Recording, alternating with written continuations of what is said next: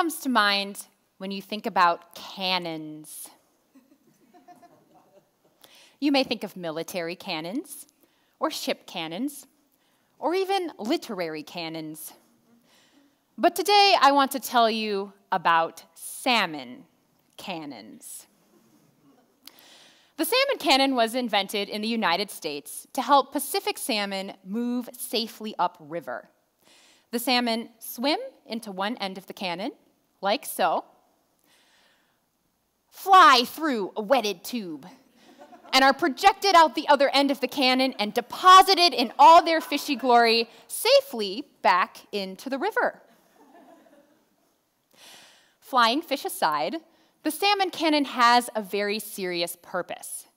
They're mostly used to help migratory Pacific salmon move over hydroelectric dams that are blocking their migration routes and preventing them from reproducing. Over the last century, as hydroelectric dam construction has increased, Pacific salmon populations have plummeted, sometimes by more than 90%. But although hydroelectric dams have devastated salmon, they haven't been all bad for the Pacific Northwest. They brought cheap, clean, renewable energy to rural areas and stimulated economic development. To this day, the majority of electricity produced in that region comes from hydro. The salmon cannon and the situation in the Pacific Northwest illustrate a trade-off that's being repeated around the world. Hydroelectricity uses rivers to produce renewable energy, but that energy is not necessarily ecosystem friendly because it threatens rivers and the fish that live in them. This trade-off speaks to a larger question. How do we address the climate crisis while still protecting the natural resources that will help us solve the crisis itself? My answer to that question is it's all about balance. Balance between hydro and rivers, and more generally between energy and ecosystems. There are many examples in the fight against climate change of how we have to make trade-offs and subsequently find balance. But I am a river scientist, so today I'm going to use hydroelectricity as an example of how we can try to find balance between energy production and ecosystem conservation. Hydroelectricity, or hydropower as Americans call it, is a really simple concept.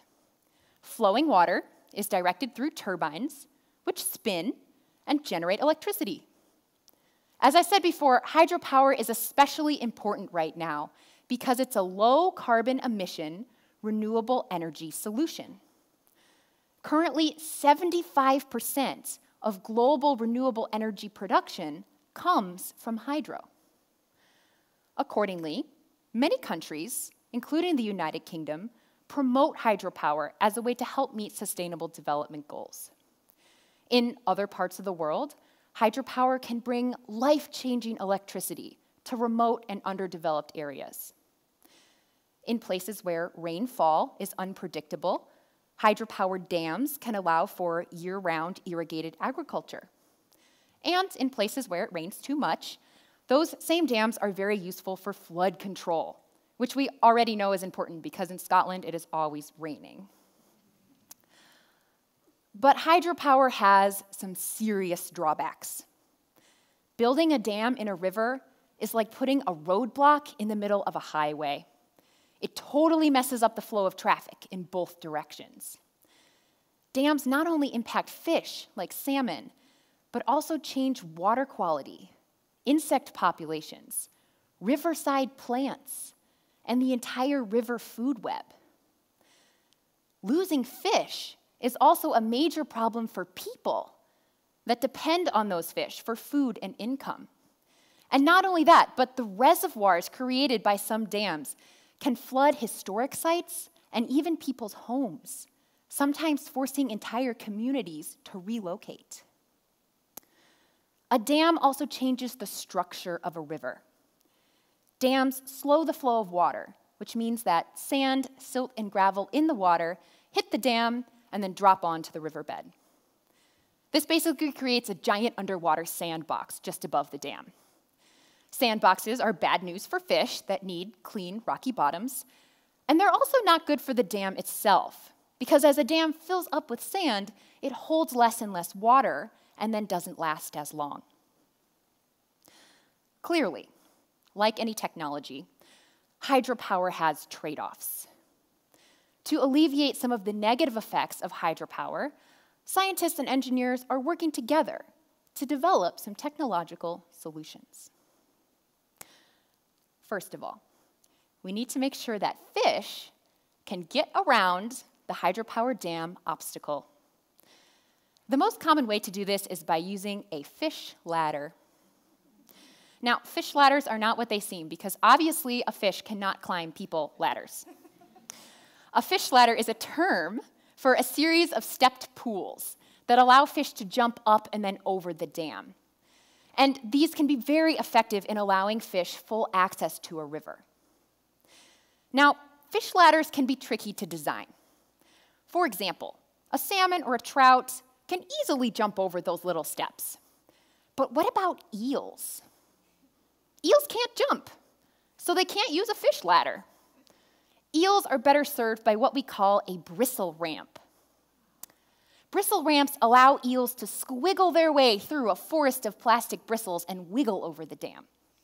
So when we're designing fish passage structures, we have to take all different types of fish into account. A second thing we can do for rivers is to use designer flows. A designer flow basically means we change the relationship between a dam and a river to benefit something, like fish populations. Most of the time, this means we imitate a natural river and rain system. So, during the rainy season, we release a lot of water. During the dry season, we release a little bit of water. Basically, we're trying to help the dam feel like its normal, non-dam self. Designer flows are especially being proposed in parts of Asia, such as the Mekong River Basin. The Mekong is a monsoonal system, which means it has long dry spells followed by large floods. Fish in the Mekong are adapted to these floods and rely on floodwaters to reproduce. These fish also feed millions of people each year. But when hydropower dams were built on the Mekong, floodwaters declined, and with them went the fish. Damn. Enter the designer flow. Scientists and dam designers are currently working together to develop a flow plan that mimics the Mekong's natural cycle of rainy and dry seasons. Hopefully, once this plan is implemented, fish populations will bounce back, feeding the people that depend on them, and the hydropower dams can continue to generate electricity. A third technical solution is to use a sediment bypass. Sediment bypass is a fancy word for a sand tunnel. One of the problems with dams that I mentioned before is they create sandboxes filled with sediment. Sandboxes are bad for fish, and they're bad for dams, and they're also not good for downstream coastal and estuary ecosystems that rely on inputs of sand coming from a river. If all that sand is stuck behind a dam somewhere, it doesn't do anybody any good. So one way to sediment buildup is an especially big problem during floods because floodwaters carry a lot of dirt.